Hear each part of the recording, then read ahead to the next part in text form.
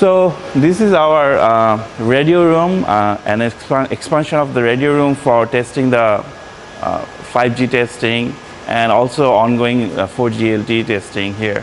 So here you'll see everything we replicate a cell site. So you'll see instead of the antennas, a Faraday cage where we have controlled RF environment, and then we have here the radios from different vendors and different lineups so that we can replicate what's going on in the cell sites. And these are part of the DAS elements we have, and then we have a lot of DAS elements, which is called distributed antenna system, right? So that will show you that how we are testing here our small cells, our DAS, our macro network, our micro network, and Wi-Fi.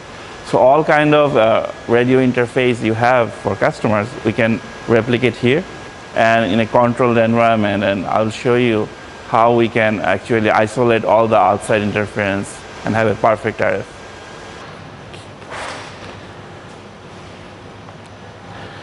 Come on here. We want to isolate all the outside RF inside this so that we can make sure what we are testing is purely AT&T. And then we make sure everything is good in our end. Then we can introduce interference, outside interference, to see how actually the outside is affecting us, right? And then we have a tool which is very unique, that you can actually capture outside RF anywhere, say New York downtown, and play here. So your phone will see that you are in a New York downtown. And then I can replicate that you are driving 100 miles in a car, in a phone, how the phone will react, I can see that here inside the room. So all those DAS systems are transmitting inside. And this is another type of Faraday cage which is shielded, right? And it's the same purpose, shielding outside world, right? But here you'll see a lot of DAS antennas. Different kind of DAS antennas we use our network. So you might be seeing this in conference centers, right? So what they do, they take the radio, instead of in one place, it's distribute the whole building, right? Whole arena. So we distribute our capacity throughout the area, right?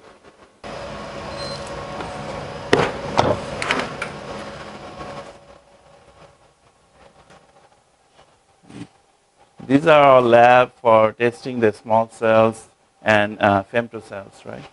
So you'll see the small cells here.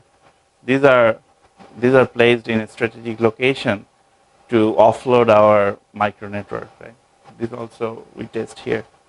So we can actually carry traffic from the radio, right, in this controlled environment, go through this, and we can actually hand over from here to our micro and macro as if you are doing handover outside. So far you are only seeing the cell sites, right? And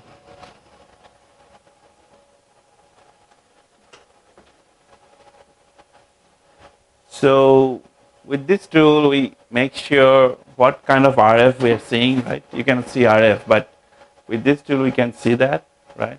And we make sure it's our RF, right? With different frequencies, 700, 2100, 850, 1900. So we make sure that band is transmitting here, right?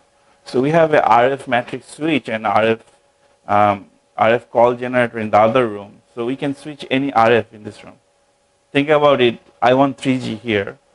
I put 3G in the RF switch. I want 4G, I put 4G. But now you are going from a location which has 3G to 4G. I put two antennas put in this room, which has both 3G and 4G. And I attenuate, right, one. So as if you are going out of the home or outside of your 3G location, you hand over 4G to 3G. We can all simulate that, right? 5G, different frequency band, right? So with that, we introduced this new technique. We call it, it's very new actually. It's last month we set this up. We call it Octobox, right? And the idea is you have a home wireless router, right?